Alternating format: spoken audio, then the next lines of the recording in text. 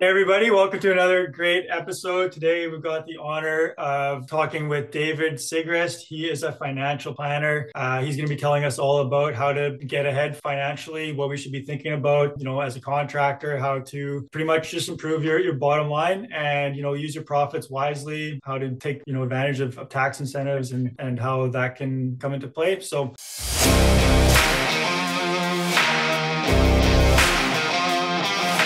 thanks for being here today, David. How you doing? Hi, I'm doing okay. Finally had the chat with you. Share some knowledge. Yeah, definitely. I know you had an early day with your networking meeting this morning, and I really appreciate you being here. So for our audience today, can you tell us a bit about yourself and what you do as a financial planner?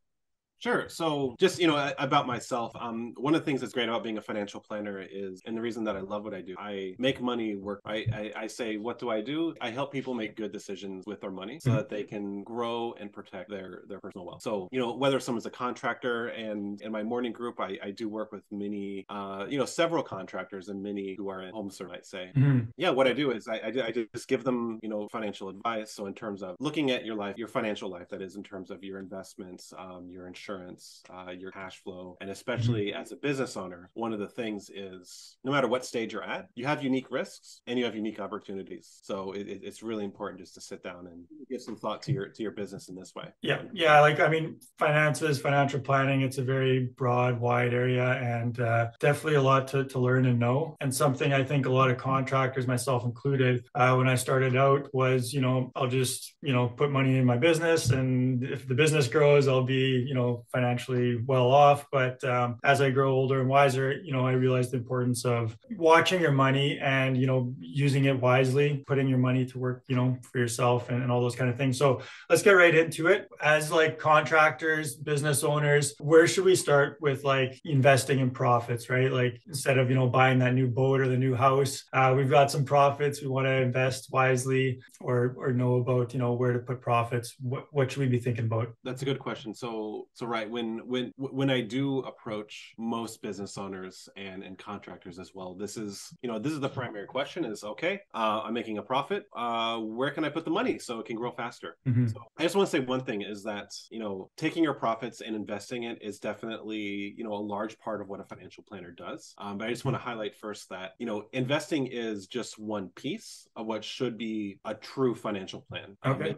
It's not just, first of all, putting money into investments, which I'll say in a minute, but Mm-hmm. you have to think. The first thing I always ask people is, well, okay, tell me about your cash flow, we'd say. That is just basically, how do you make money? How much is coming in, how much is going out, personally. Mm-hmm. And, if someone's properly protected, if they have, let's say, 6 months of savings, just in case especially if you're in contract work, if you're not able to work, you're disabled. Mm-hmm. Once kind of these, like T's are crossed, then for sure, invest. So the biggest one is, as a business owner, you have two areas. You say, do I want to invest personally through my own accounts? For example, talking about what are called your registered accounts. Those are your, kind of vanilla, your RSPs, your TFSAs. If you have a kid, likely an RESP, which can give you 20% matching funds for your children. So on the one hand, it's usually makes most sense to just look around and say, okay, make sure I'm making use of these funds. RSPs can lower your tax bracket. TFSAs can give you that interest-free growth. So on the one hand, just making sure that you kind of knock those down. Then the other hand is, investing within your corporation. And depending on how sophisticated your operation might be, this might be within a holding company that you set up, or it might be through the operating company. Yep. And, the reason that most people would invest through the corporation is because you have a different tax rate, as many might know. So, I'm not going to assume every contractor has incorporated. It's not necessarily the first step for everyone, but one of the large reasons people do that is because you can have a lower tax rate. Yep.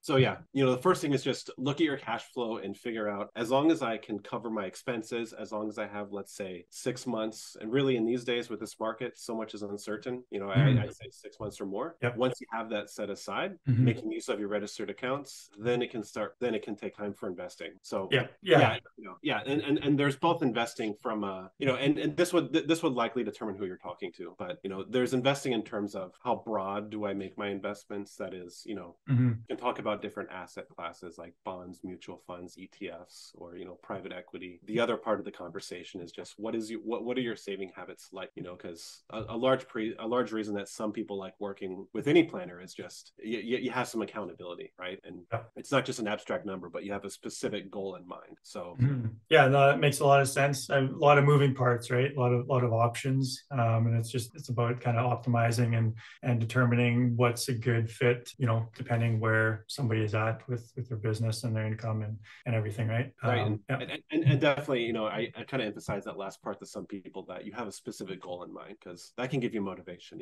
If Yeah. someone, for example, they know that in 3 years Mm-hmm. I'm going to need this amount of money for a down payment on a house, like, okay, Yeah. that person's likely going to be a lot more motivated, to make that happen. Mm-hmm. And it's one of the pieces of that game is Yeah. conservative to aggressive risk. Yep.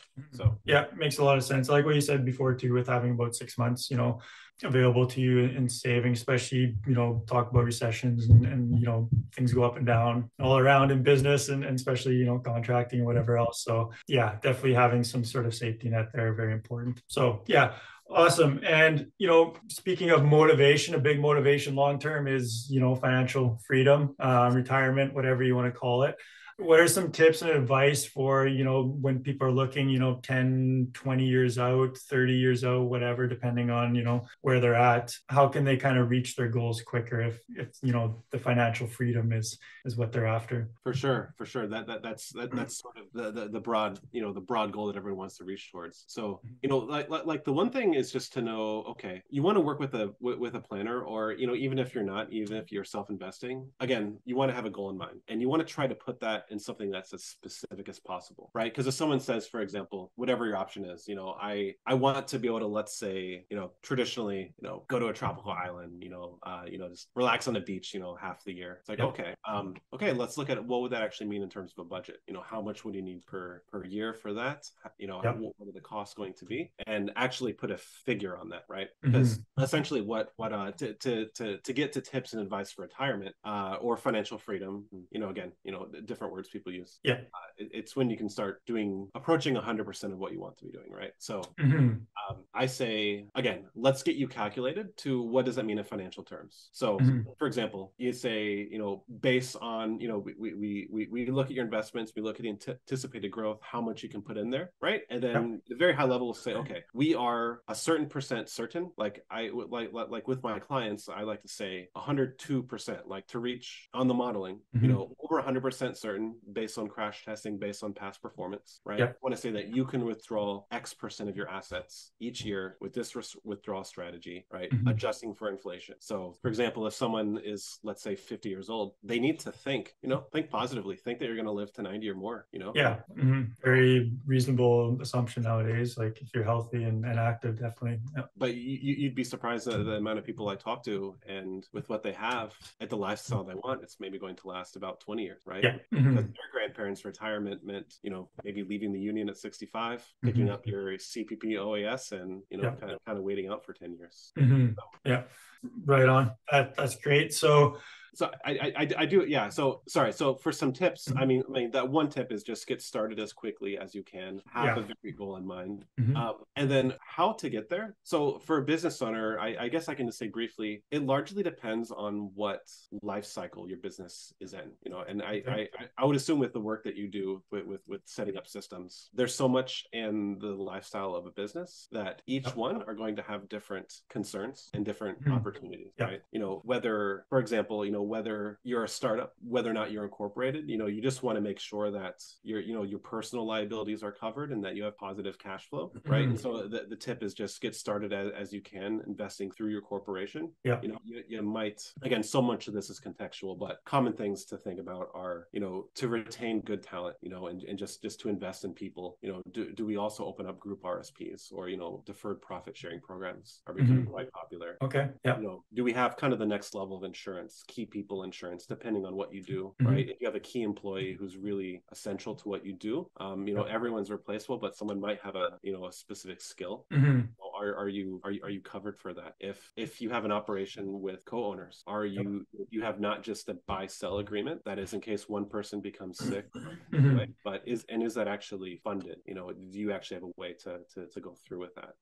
Yeah. And yeah, so with so many of these pieces, you just have to really think through those situations, because most of the reasons that there are business failure when it comes to your investments, it's usually because you weren't properly insured or you weren't properly protected. It's not because you were 9% one year instead of 10, as you wanted. But yeah.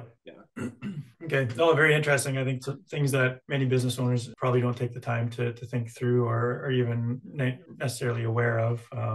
They're usually worried about, customers and employees and, and payrolls and all kinds of stuff like that, and not always looking like projecting, forward or doing like serious risk assessments of, what happens if, this and that to the business and how do we mitigate that. So, yeah. For sure. And that's kind of the role of, someone in my position is, we've seen these things happen. And so, make sure I do very intentionally say we make sure you're protected and that you can grow. Yeah, definitely. Awesome. So what are some things that you see business owners or people that you're helping with financial planning, like kind of getting wrong, or any kind of misinformation you see out there, or just like things that people continue to do, even though it maybe not in their best interest? I see a lot of stories. Yeah. Talk to a lot of people. So for sure, there's a whole host of things, as I'm sure there is with any contractor who's been in homes. Honestly, the one thing is just a lot of people start too late. Yeah. They don't start thinking about this till they're well in business. And this makes sense, right?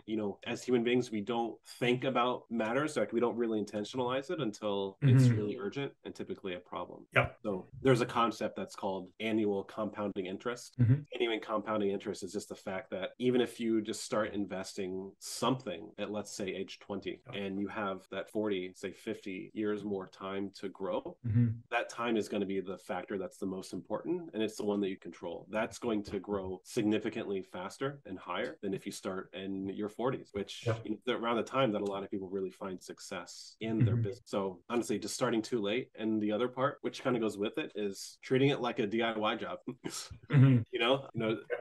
Setting up a large part of planning is it's kind of like juggling. I should have brought juggling balls. I actually do that for the kids. Okay. Yeah. But it really is just being able to put all these pieces together, right? And kind of what I do as a planner is I try not to overwhelm people. And I can kind of relate in the same way that when I've had contractors come to my house, I don't need you to tell me all the tools and every process that you're going to need to in order to remove this fireplace, and install this unit. To me, that's not, it's, people have expertises, and getting a plan involves asking all these questions, even if I don't, get to you. For example, your cash flow, is it going to be sustainable? How are you getting paid? Why are you paying yourself through, salary versus dividends? Or, how did you come about this blend?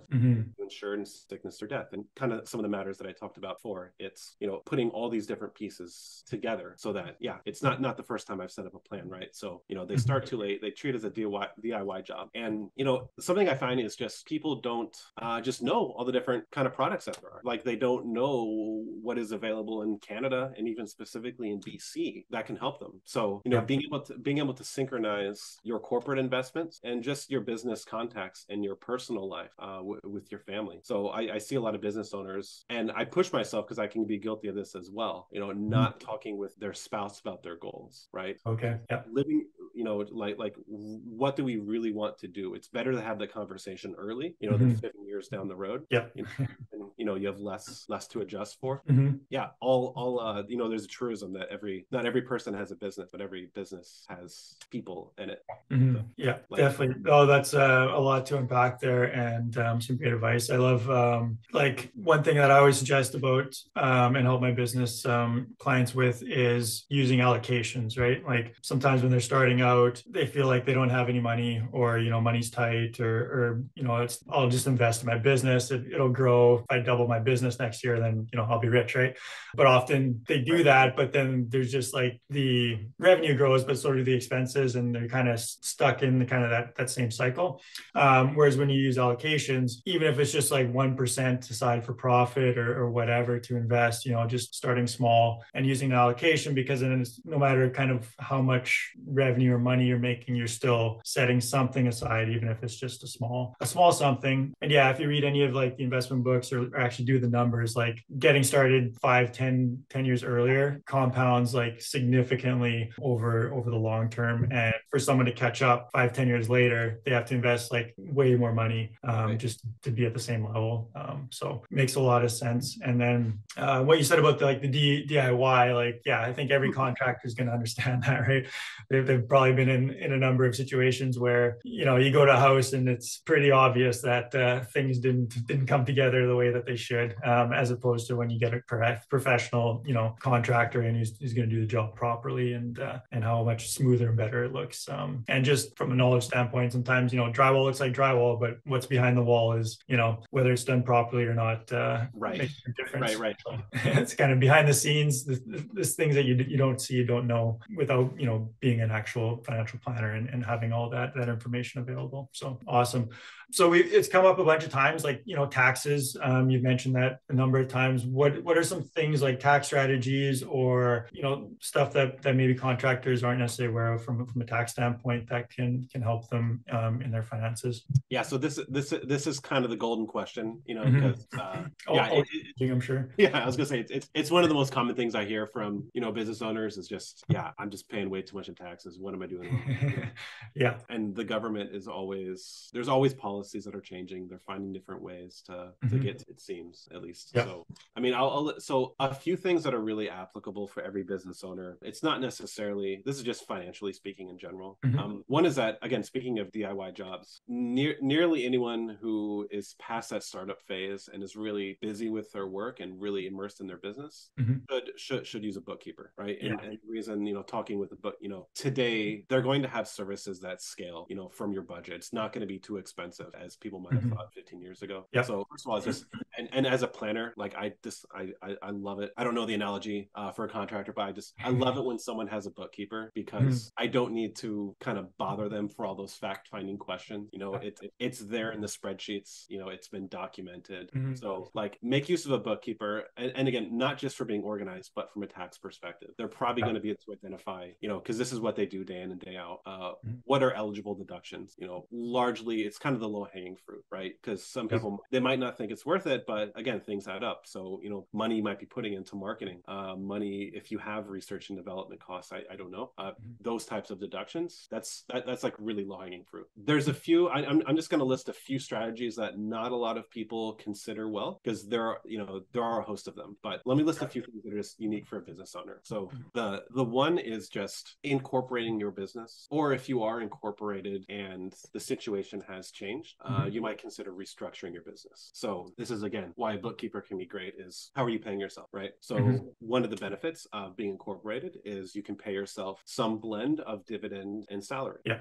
For example, in BC, it's actually quite low, the corporate tax rate. You might have heard of something called the small business deduction. So if your annual income is $500,000 or less, then it's just a 2% provincial tax rate. Okay. Right. So you combine that with just the federal 15%.